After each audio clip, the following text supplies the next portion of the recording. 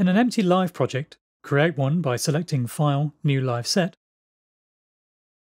Use the View Switcher buttons or your computer's Tab key to switch to Arrangement View.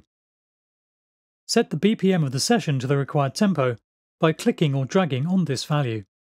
We're going for 108 beats per minute. In the Categories section, select the Instruments tab. Then select an instrument to use. We're going for the Wavetable synth, a new addition in Live 10. Drag the instrument onto the MIDI track to load it. Once loaded, ensure that the Record Arm button is lit up red, so you can hear the sounds as you play the keys or pads on your MIDI controller.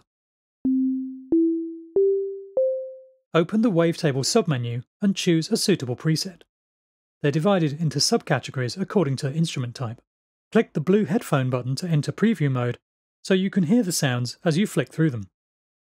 We've ended up plumping for the Colossus Guitar preset from the Synth Keys section. Double-click its name to load it.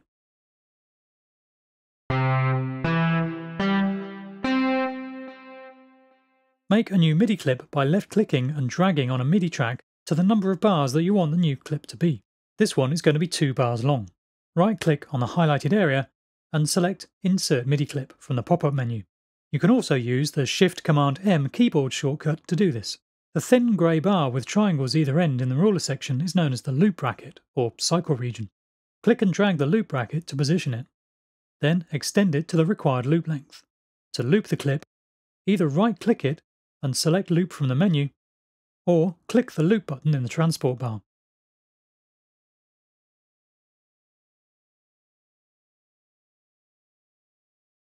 Drag the device view area's upper boundary upwards to expand the piano roll display so we can see what's going on more clearly. Press the B key on your keyboard to enter draw mode, and click to draw in some notes in the positions shown. Click the blue headphone icon to hear the notes as you draw them in.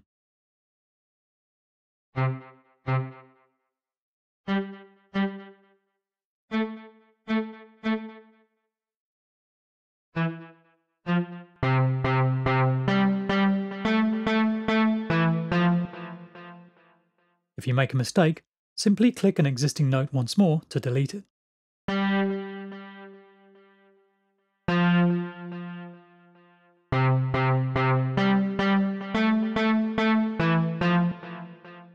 The notes are entered at the default length dictated by the current grid value, which in this case is 16th notes. To change the length, use the Command-A keyboard shortcut to select all the notes, then drag the right edge of one of the notes to the left to shorten all of them to about half of their original length.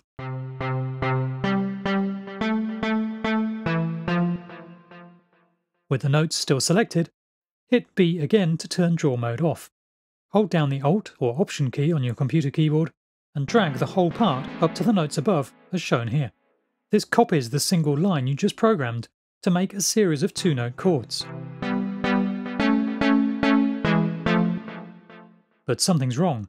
The notes highlighted here are the wrong pitch. Shift-click to select the wrong notes. To move them down a semitone to the correct pitch, simply drag them to the correct position, 1 semitone lower.